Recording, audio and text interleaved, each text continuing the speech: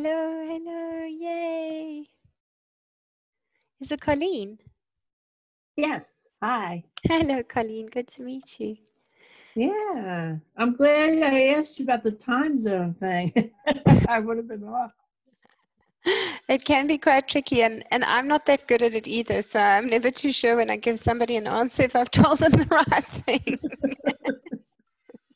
So well done for us getting it together at the same time. Hello, Julie. I can't see you or hear you. Hello. Hello, No, Julie. I'm used to muting myself and not showing my face on Zooms these days. Okay, I don't mind. Sorry? No, it's because I do that every day for work. So okay. And normally when I've got a big group, I start with the mics muted anyway, because the one night we had a lady who was slurping through a straw. But I do like to see your faces when I've got a big group, because I normally, when I have questions asked, then I ask people just to put up their hands so that everyone doesn't talk over everybody else. So if you want to participate, then show your face. Hello, Benedict. How do I say that? Benedict, that's fine. Benedict, is that correct? It's good to meet you. Hello, and I see we've got Mariette joining us. Hello, Mariette. It's nice to see you again. Okay, so while we are waiting for everybody to join in, I'm just going to mention a couple of things. Number one, I do have an online course that teaches you how to dye your fabric in a washing machine. So if there's anything that I don't cover today that you would like to learn about, when I post this video afterwards, when I post the recording to the group, I will share the link to the online course with you guys also, so that if you want detailed information, you can access that. Then I also had somebody ask me today, they asked about my Patreon program, and they say they're not very clear on what it involves. So I've got a Patreon channel where you can subscribe. It's a monthly program that you can subscribe to at an amount that works for you.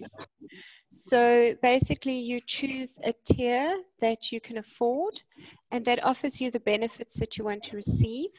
And then every month I send you those benefits, and they include things like access to my podcast, tutorials, videos, ebooks, online courses. And then today I've just added, because Patreon has added a wonderful new function that you can get mugs and tote bags and things like that also. So I'm going to try those out for a couple of months, see if anybody's interested in those. So there's all sorts of benefits that you can sign up for. So basically you get a guided learning experience every month. The disadvantage is that you can't pick your topics, because I just send out general topics that I hope people are interested in.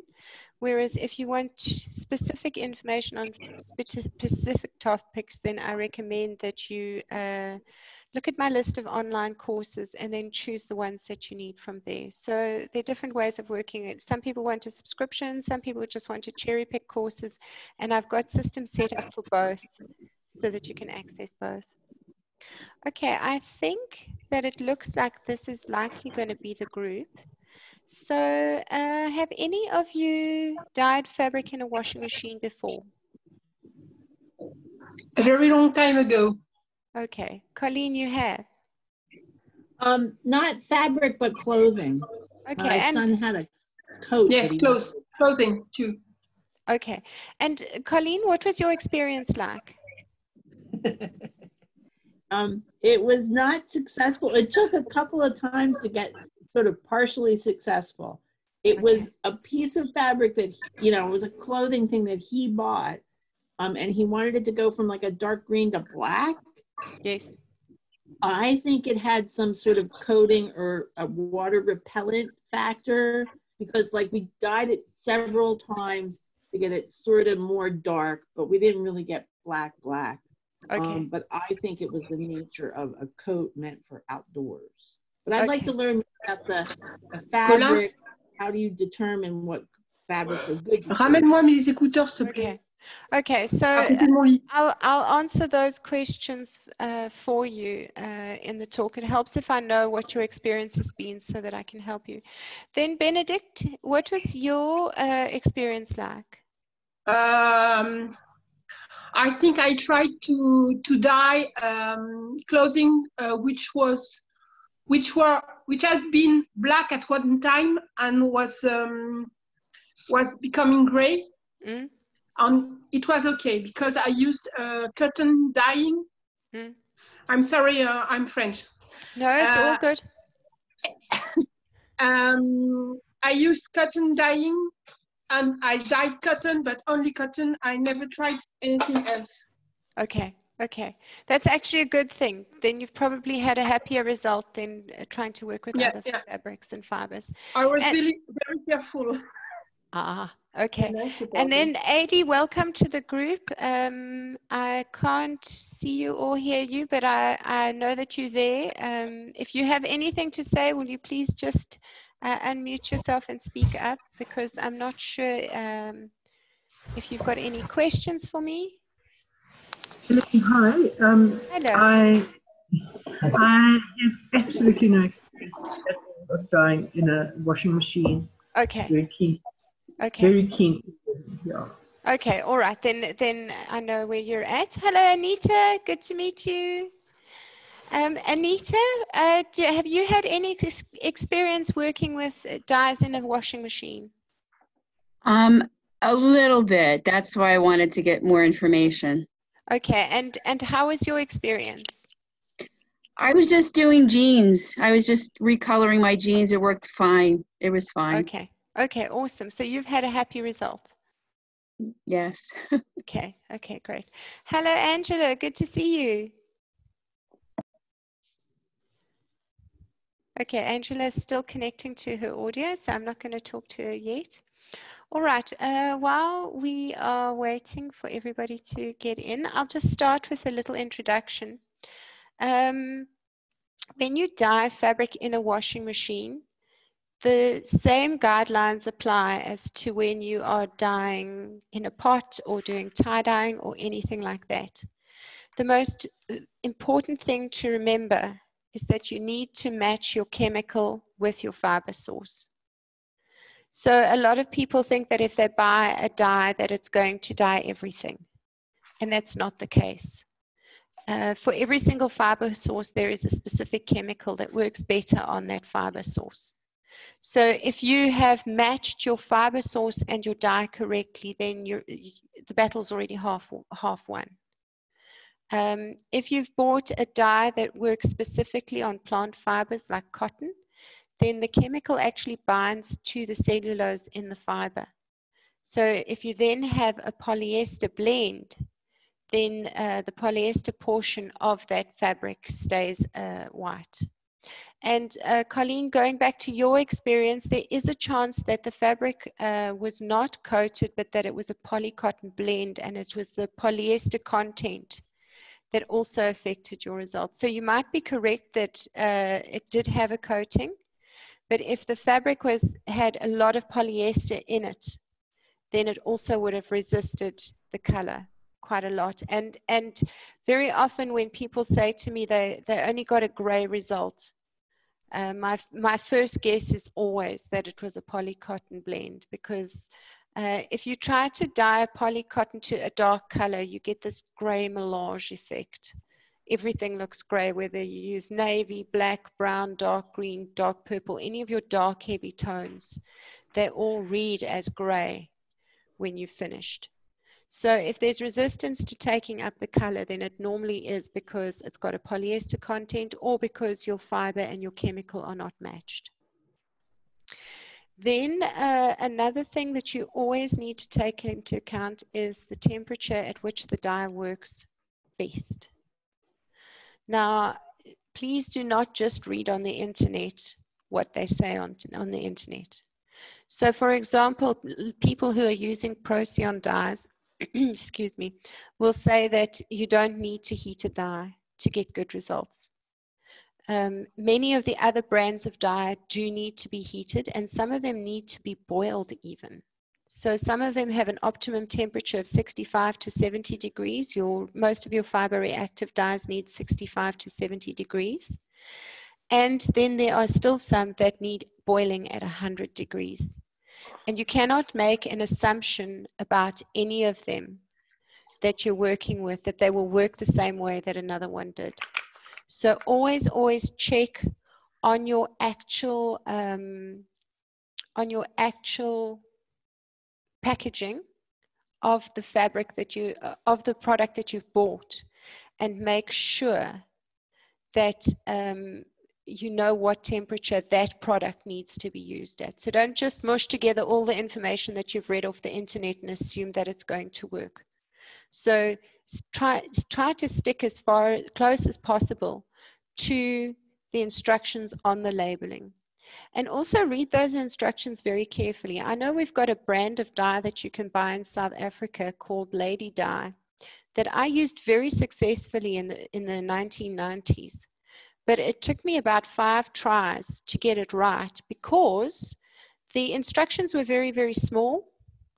And when you read the instructions of that particular brand of dye, you have to read quite far into the instructions before you read the words that say, if you use this at a higher temperature, you'll get better results. So don't just assume, don't skim through the instructions. I really recommend that you read through the instructions quite thoroughly before you start working with the product, and just make sure. I know it can be frustrating, and I know that they can be very small, and it can sometimes be like white noise in your head. Maybe even as you're reading, make just basic notes for yourself of the most important things that the instructions say, and then work from that. Angela, did you have a question?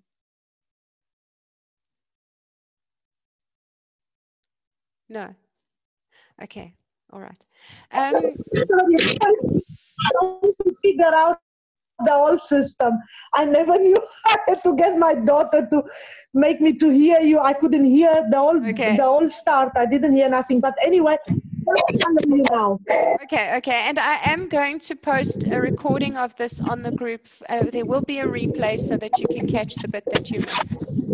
Okay. Awesome. Okay, so going back to dyeing in the washing machine. Now, one of the other challenges that people have when dyeing in a washing machine is that a lot of people expect to get a smooth, even color. And then some people end up with a mottled or crackled effect where the result is blotchy. And that will happen when the fabric stands still in the washing machine. So if you have a washing machine that stops for a long period of time, then what happens is the fabric is sitting there, and while it's stopped, gravity has a chance to deposit your dye particles on the upper surfaces, but it doesn't get to the bottom. And then you end up with these crackled effects. So if your washing machine is one of those machines that is just programmed that way, that it stands still for a long time between cycles, you might not get an even smooth result. That's one of the other frustrations that people have when they dye fabric in a washing machine, is that they end up with these mottled and crackled results, and then they're very unhappy with it. And that blotchy effect is not a function of the chemistry. It's not the chemistry that hasn't worked. It's a physical thing that happens where the fabric is crushed for a long period of time, and it stands still, and then gravity has a chance to deposit chemicals on some of the surfaces. Now, if you want to get better results, then work in a washing machine that has a constant cycle if possible. I know that's not always possible because you want to work in the washing machine that you have. And also give it space. So a lot of people think, well, I can do it in my washing machine. It's going to be convenient. Let me cram as much stuff in as I possibly can. And that will also give you blotchy effects. For a smooth, even color, the best way to get a smooth, even color is to give the fabric lots of space in the liquid so that it can slush around and move around, and all of those surfaces can continuously have this liquid bashed into all of the surfaces at the same rate. As soon as they're confined in a space, you're going to find that there is more blotchiness. Yay, we've got Kate joining us too. So if possible, you actually you don't want to overload the machine. You want to put in just a few items and try with that. Now, one of the best machines that I've ever worked in for dyeing fabrics, and this is going to sound strange, is a twin tub washing machine. Now, everyone gets very excited about an automatic top loader or something like that because it's so convenient. But with a twin tub, you can actually control the process much, much better. So with the twin tub, for example, you can put the water in boiling hot from a pot. I used to actually run a hose pipe directly off my geyser that I set to maximum, which meant that the water would hit the machine at the optimum temperature that I needed it to be for the chemical that I was working with. Then I was also able with my eyes to monitor what was going on in the tub all the time. And with a twin tub, you can keep it moving all the time. You can just keep resetting it as many times as you want to until the fabric is as dark and as coated as you want it to be. And then you're also able to take it out very quickly and put it into the spinner and spin out the excess dye quite quickly and effectively. So although an automatic machine is wonderful for washing, I do recommend that if you're going to do lots of dyeing and if you want to do it on a commercial level, then a twin tub might be the way to go for better results. Then something else that people sometimes complain about is that after they've used their washing machine for dyeing, then they end up with stains in their washing that they do afterwards. Now, what tends to happen there is that sometimes you will get some of the dye powder will make a lump, and that lump will go and sit in a pipe somewhere, one of the pipes on the machine, a drainage pipe or something, or somewhere in the workings of the machine. And then afterwards, when you do your regular washing, it dislodges, it comes loose, and then it gets into your regular washing. So I really, really recommend that if you do plan to dye anything in your washing machine, that after you've done your dyeing, you do a full cycle, a long full cycle, and even a hot one, top heat that your machine will do, okay? And just let it run. It's worth using the extra water just to rinse the machine out and make sure that you don't end up with any oopsies on your other garments that are quite precious. And I would really recommend that even after that, the first load of washing that you do is your blacks and your polyester stuff. Don't go straight to washing your whites after that, just in case there's still something stuck there. The product is water soluble. It likes to dissolve in water. And these accidents still happen. You don't know when there's a residue that's got stuck somewhere. If it was a little lump that got stuck somewhere, then you don't know where it is and how it's going to dislodge or not. One of the other things that I also recommend you do if you're dyeing fabric in a washing machine is that before you add your dye powder, you actually mix it up to a paste and then you water it down and you pour it into your machine if you can in a liquid state.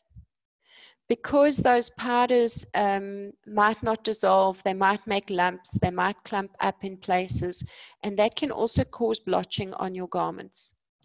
So if at all possible, you want to first make it to a paste so that you make sure you've got all the lumps and everything out with a mortar and pestle, and then you add some more water to make it liquid, and then you put it into your machine if you can. Okay, do any of you have any questions about what I've just discussed? Anybody got a hand up? Yes, Benedict.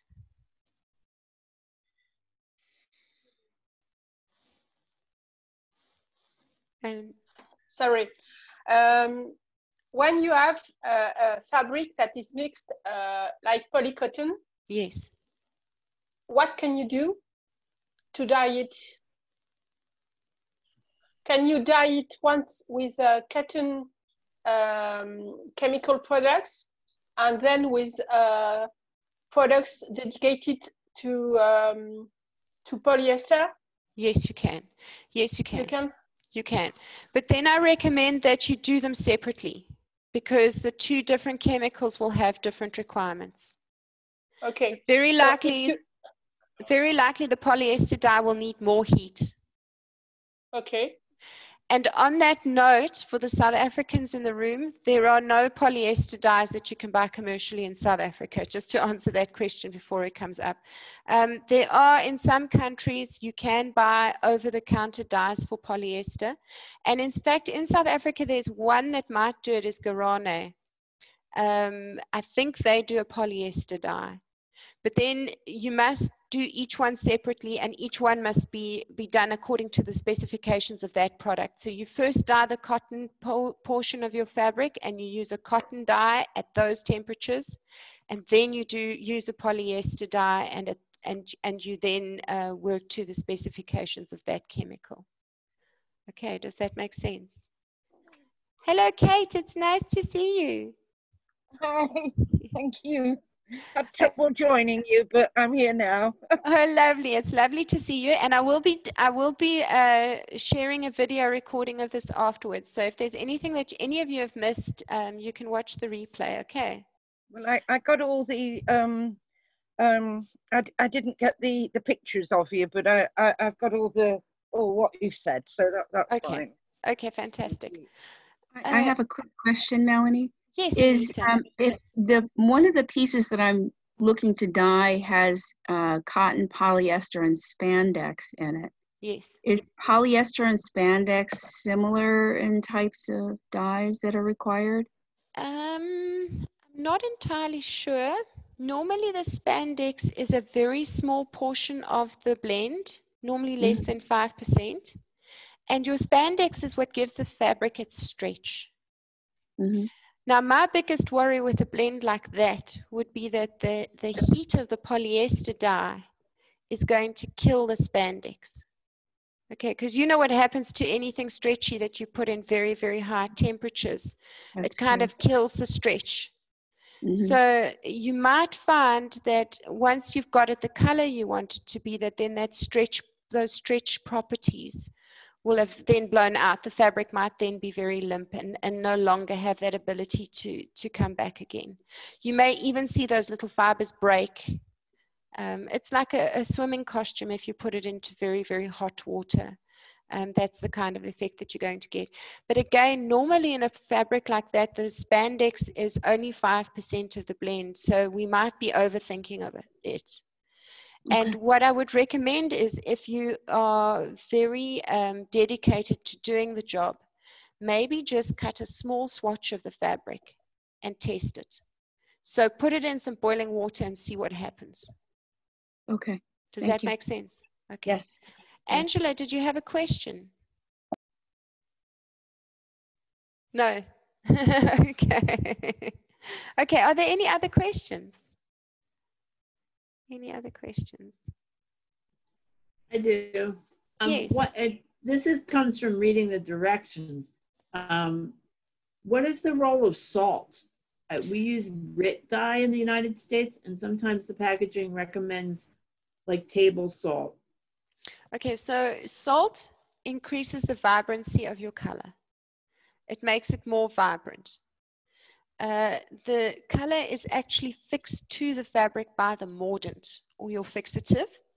And typically your mordant will change the pH of the liquid. And it's that pH change that then causes the color to bond with the fabric. So if you leave your salt out, you will get pastel colors, okay? But they should be color fast if you've included your mordant.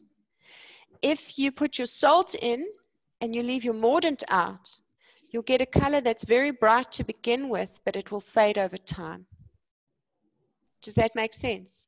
Yes. So if you want maximum vibrancy and wash fastness, you need both chemicals. Okay, any questions?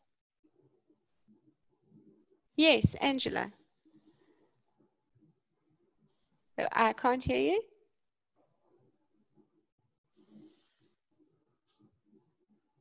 Okay. I'm still learning, sorry. No worries. Regarding the that we find in our shops. Yes. It's not a big variety. It's very, very little available that I found in Cape Town. Yes. But the colors are, it just doesn't come out nice. So I wanted to ask if you can recommend something that it's stronger or better that I can buy. For example, I make big quantities of clothing, yes. and I want to do on a bigger amount. But Yes. whatever I bought in the shops, it's no good quality. It doesn't work well. So please, if you can recommend me something that can cover a higher quantity of fabric. Okay, so in South Africa, there really is only one brand that you can buy in bulk, in large quantities. I'm just going to mute you again because there's some background noise coming through. So in South Africa, there really is only one brand that you can buy in bulk quantities, and that's the Slipstream dye. So Slipstream dye you can get from X Factor Crafts, from a lady called Hanneke van Linge. It is very reliable. It used to be my brand. It's actually the brand that I developed because I couldn't get quality dye in bulk myself when I was manufacturing clothing. So I actually developed the brand, but a couple of years ago, I found I was doing too many things and I had to commit myself to one course of action. So I've actually handed the brand over to Hanneke. She's one of my stockists and one of my old school friends. And you can still get the dye from her. And she does 250 gram, 500 gram, and 1 kilo packs. If you are in the USA, then you can get bulk quantities of dyes from Pro Chemical and from Dharma Trading. In Europe, I'm not sure of any brand that does big quantities. I think you might be able to get something from Dylon in bulk quantities because Dylon is, I think it's a UK-based company. Yes, it is. Yes. Okay. Okay. Are you able to get Dylon in bulk, Kate? Yeah, I'm in the UK. Okay. And Dylon comes in a box already with the salt added that you just add to the washing machine, and it does a wash a load of dyeing, and yeah. Okay. Okay. Okay. So Dylon would be where you would go if you're in the UK, and USA and Canada, I suppose, would be Pro Chemical and Dharma Trading, and then South Africa, it's Slipstream. Okay. Are there any other questions? Any other questions? Have I covered most things? Okay, one other challenge that you might have if you are re-dyeing clothing in your washing machine is that if the clothing has a food spill on it, so you've messed an oily something on the front of your shirt, that might also result in blotching. So oils and solvents will create blotches on the garment. So if at all possible, try to wash that oily mark out before you try to dye it. Then something else, dye is translucent color, it's see-through. So it's not a block out. So if your base is uneven, your result will be uneven. So if it's got a darker mark on a lighter background, and especially if you're dyeing it a lightish color, that mark will always be visible. And even if you're dyeing it to black and there's a mark on it, that mark might still be visible because the color is quite translucent. And what often happens to people, they'll get frustrated because they'll dye something to a darker color and then that mark, a couple of washes in, will still be visible there. So I recommend if there's something like that that's really going to bother you, then put paint over it, make it look intentional, stamp something on it or do something, make it look intentional rather than trying to get rid of it. Okay, so Zoom has just let me know that it's going to cut us off shortly. So I would like to thank all of you for joining me. I hope that you learned something from this. And thank you so much for participating. Thank you for the thumbs up, Benedict. I appreciate it. And I will definitely be sharing this on the main group. And if any of you want detailed information, please, I will, when I post this, add the online course, the link to that also. I appreciate any of you who buy my online courses. It's how I manage to do all the things I do the way I do them. So thank you for joining me today, and good luck with your projects. Thank you. Thank Pleasure. you very much. It's a huge pleasure. Thank you. Thank you for Bye-bye. participating. Bye. Bye-bye.